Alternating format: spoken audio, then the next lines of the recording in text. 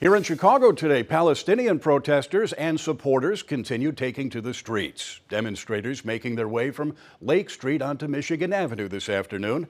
The Chicago Coalition for Justice in Palatine says over 10,000 people were expected in this rally today from all across the Midwest.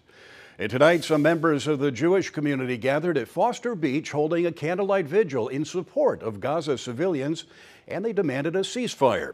Rabbi Brant Rosen says he's calling on the Jewish community to fast tomorrow and on a weekly basis. They're asked to donate the money that would have been spent on food to direct aid organizations in Gaza.